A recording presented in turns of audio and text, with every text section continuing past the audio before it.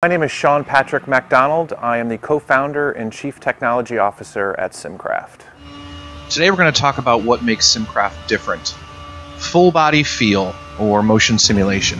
Motion simulation has been around since the early 1950s. The Stewart platform, the hexapod, was invented back then for aviation. And there's a whole lot of other approaches out there on the market, some of which just move the seat around, leaving the steering wheel and pedals and the cockpit ultimately stationary. But there's really only one way physics work, and realistic motion simulation must take the lead from how vehicles behave in the real world, how they rotate, how they translate. Simulation, after all, is a recreation of a process or a system over time. The recreation of the environment is the key here. So it's based on a real-world application of racing a car, and the physics is our guide for how to move the cockpit. So there are 6 degrees of freedom in physics that intersect at the center of mass of a vehicle. There's 3 rotations and 3 translations, and those degrees of freedom are governed by the center of mass. All vehicles are governed by this. The cockpit in a SimCraft motion simulator becomes the virtual vehicle, and the rotations and translations of the simulation occur at the center of mass of the cockpit.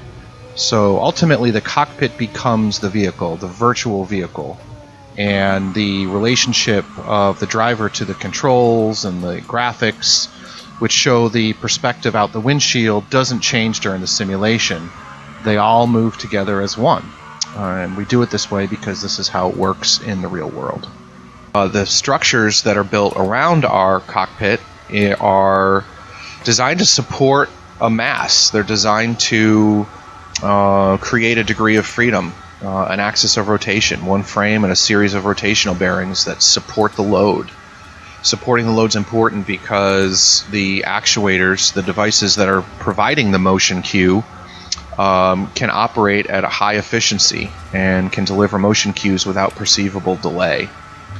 So this methodology allows for independent degrees of freedom, or degrees of freedom that are completely separate, both mechanically and logically, from the other degrees of freedom. This is important because that's how it works in real physics. The approach also allows us to package various units with different degrees of freedom. Many combinations, small footprint units up to 3 degrees of freedom, and our large footprint unit, which goes all the way up to full motion, 6 DOF. And every unit we build maintains the same approach to motion, translating and rotating at the center of mass of the cockpit, independent degrees of freedom. And the structures around the cockpit are designed to support it so that the actuators can work efficiently. The entire system is modular, which allows our clients to build up and upgrade from any point in our product line all the way up to 6 degrees of freedom.